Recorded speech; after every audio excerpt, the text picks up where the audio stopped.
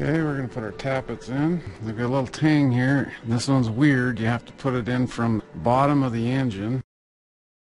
And get it in there. It'd be easier with the crankshaft out, but you can't do that. Okay, it fell down in there. You can kind of see it in there. Here's intake. I had them labeled and I took the paint off them. Okay, then we're going to have to turn our crankshaft a little bit. Also, this is our crank position sensor. There's a sensor on the side of the block over here that tells the ECM where number 1 top dead center is. Okay, exhaust is towards the back. So these are kind of a booger. If you got big hands, they don't fit in there very good. So there's 5.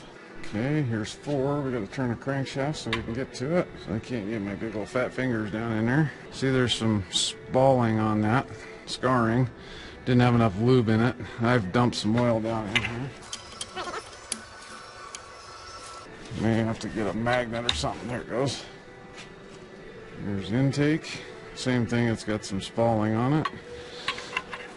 This is one of those things that when you change the camshaft, you change the lifters. They're a match set.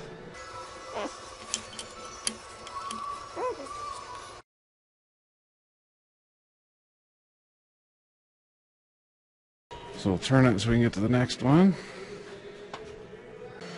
Okay, here's 2.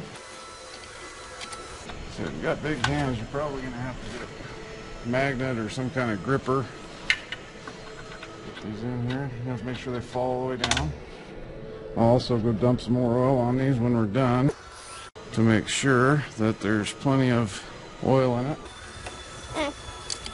Because if you had to do a camshaft in one of these, what you have to do to get the camshaft out is have the engine either inverted on a stand like we are, or you're going to have to put it, they have a certain size dowel rod that goes into that lifter and holds it up.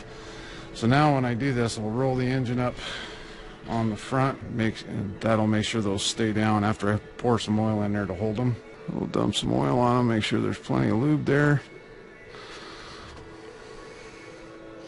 Getting some in the cam too while I'm at it. Engine assembly lube or something works a little better sometimes too because it's a little more sticky. This has some Lucas oil, which is thicker in it.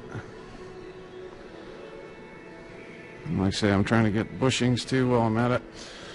Okay, we're going to install a camshaft. We're going to look at these lobes really good, make sure there's no dead spots in it as we go in. I've wiped it off already. I don't see anything bad on this one. I lubed my bearings already.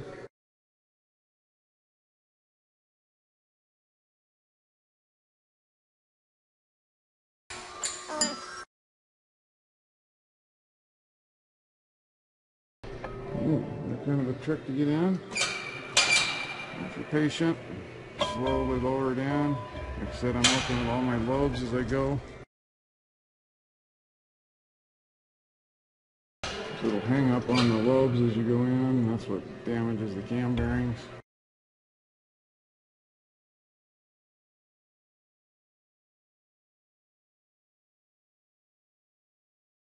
My retainer's down here. It's already on there. I just have to put the bolts in it.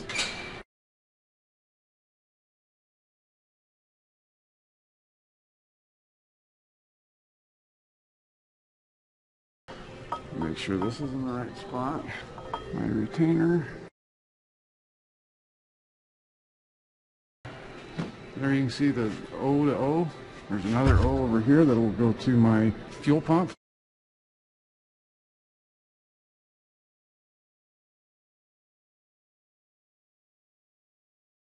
See right there, there, and there is where the teeth line up. So the engine is timed.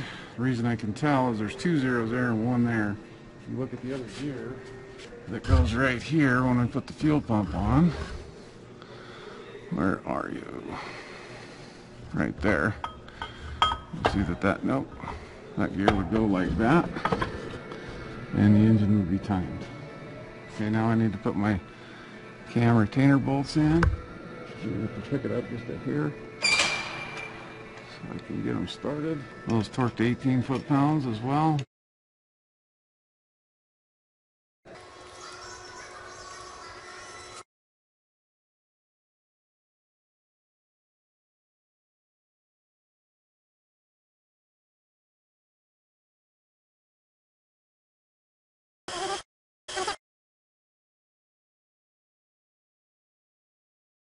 torque those 2 bolts, and the camshaft's installed.